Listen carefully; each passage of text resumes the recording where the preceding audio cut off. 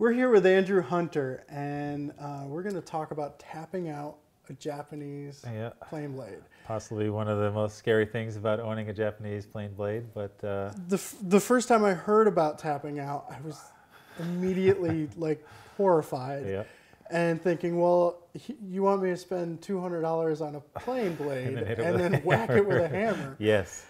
But you assure me it's not as scary as it seems. So the back of a Japanese plane blade is hollowed out, like we had said, and just the narrowest amount is needed for flattening.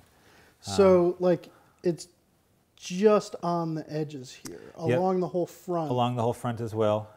Pretty narrow on this blade, and then along these edges. The less steel you have to flatten when sharpening, the sharper and the faster sharpening will be. Okay. So there is a benefit to having a prettier back with less hard steel needing to be flattened, which is why they hollow it out in the first place.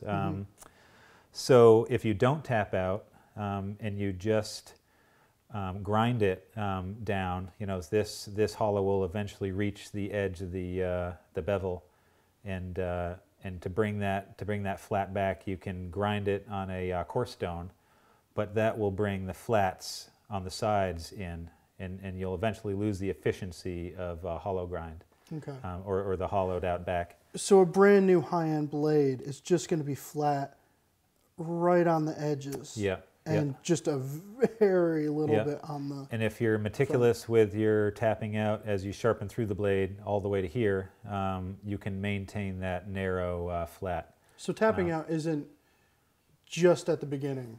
No, setting up the life of the blade. It's maintenance. And even if you begin without tapping out, which I did when I first got this plane blade 15 years ago, I wasn't tapping out because I was scared. But it's never too late to start, because eventually, as you sharpen the bevel, you're going to run into this hollow. And you can either go to the coarse stone, or you can go to the anvil or a block of wood, which I'm now doing. I've got the courage, and really it isn't, you can practice on a block of wood. You just need to be able to direct a hammer blow. So again, these blades are constructed with a laminated construction. There's soft steel laminated on top to a thin piece of hard steel on the bottom, which is why we hollow ground the bottom. So it's the soft steel that you want to deflect down, and that will push the hard steel down only where you need it. So right now we need a little bit more flat right at the middle. Okay.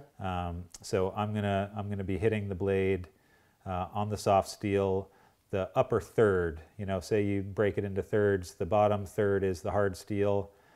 The middle's starting to get risky, and that top third is much safer. There's just more of a cushion of soft steel. Oh, okay, so towards the top of this bevel here. Yeah, okay. The further away from the hard steel. Okay, that's a little less scary right there. So you can start there and work your way closer to the hard steel as you get more confidence. Okay. There are specific hammers with a point, but just a hammer like this, I'll use an edge, same effect. And I'm putting it on an end grain block of oak. You can use an anvil. The key is to support the hammer blow directly below the hit. And again, taking out vibrations. The hard steel's brittle. You don't want to vibrate it. It could crack. There's potential. I have not done that yet, knock on wood. And here I am doing it with the camera running. So.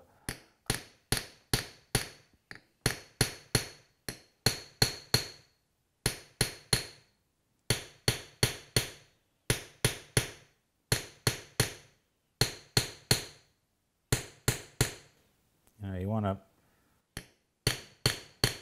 concentrate where you want to move the hard steel down. It's not as violent as I was. No, it's tapping out. They say it really is tapping. And again, you do a little bit of tapping, and you check on make sure it's a perfectly flat, medium 1,000 grit stone or so, and you'll start to see the scratch patterns. You'll see a bulge in the hard steel, and that's where you know you're getting it where you want.